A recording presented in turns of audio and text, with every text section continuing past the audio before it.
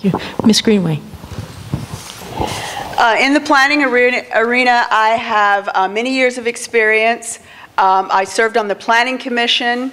I've worked on planning as a citizen volunteer, as a neighborhood association president, and as a Kirkland City Council member.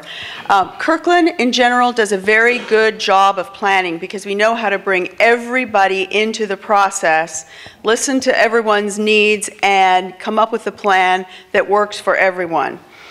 I'm also a business owner, so I understand what business needs and what will help business thrive and prosper. As Councilmember Asher mentioned, what we can do as a city to expedite development is to dedicate resources, is to prioritize those projects and dedicate resources like we have with the Park Place development. We have staff that is dedicated to working on those permits, expediting the service, and making sure that that happens quickly and efficiently.